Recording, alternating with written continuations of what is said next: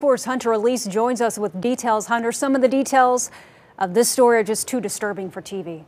Yeah, that is exactly right, Jolene and Kevin. There is a lot that's too graphic. It all allegedly happened last week. A witness called police after a live feed of a teenager was found on that former police officer's phone.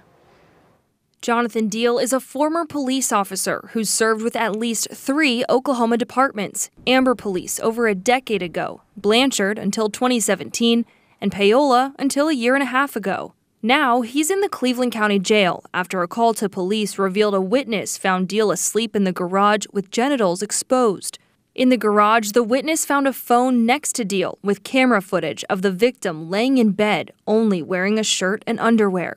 After talking with the victim, the witness was able to confirm the video on the phone was a live feed taken from the victim's room on a camera the witness didn't know existed. Around 2 a.m., the witness tried to confront Deal. The court papers show Deal pushed his body onto the witness and wouldn't let her leave the room. As the night went on, the papers say the witness got away, but not before Deal laid on top of her to keep her from getting away. When she went to work later that morning, she called police. During the call, the witness says she was fearful Deal would kill her after threats were made in the past when Deal found out the witness was having an affair. Near the end of the report, it explains Deal has lived in the garage since 2021 and has access to the attic. It also says the witness found drill bit-sized holes in the ceiling of one of the rooms in the house, directly looking over the bed.